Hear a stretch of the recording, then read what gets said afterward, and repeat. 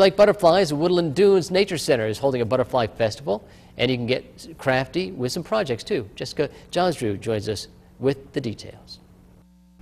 Good morning. I'm here to talk about Woodland Dunes Butterfly Garden Festival. It'll be Saturday, August 18th. Starts from 9 a.m. and goes till noon. And the festival is a really fun festival for families and folks who are interested in butterflies. At 10 o'clock there's a whole program about monarchs, and then you'll get to tag monarchs and release them before they start their migration. And there's lots of ongoing activities for families and adults.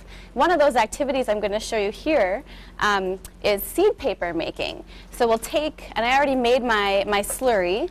I took some old paper and cut it up into small chunks, threw it in a blender with some water and mixed it up to a nice slurry pulp.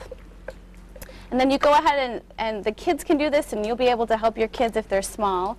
You dump the slurry on a screen. We also have some cookie cutters and forms, so you could make something like this. That could be a gift tag if you wanted. But you put your slurry on the screen, and you're going to kind of swish it around and use your fingers to kind of mold it how you'd like. I'm going to make mine kind of more of a sheet of paper that I could put maybe in a gift card or a birthday card for somebody. And we just kind of let it drain a little bit, but since we're on TV, I'm going to go right to the next step, which is squishing all that water out. So you're going to push the water out. We'll have sponges and small cloths for you to use. And this takes quite a few minutes.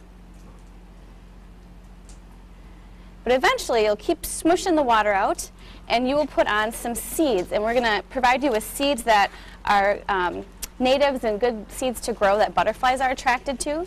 So I'm going to sprinkle on some zinnia seeds onto my piece of paper right now, and also some cosmos seeds, both really lovely flowers that butterflies are attracted to.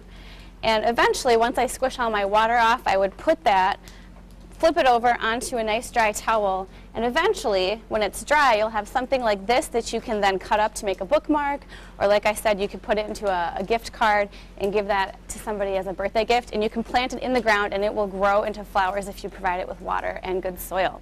So we hope you can join us at the Butterfly Festival Saturday, August 18th. There's tons of activities to do. You can check out our website for more information. Thank you.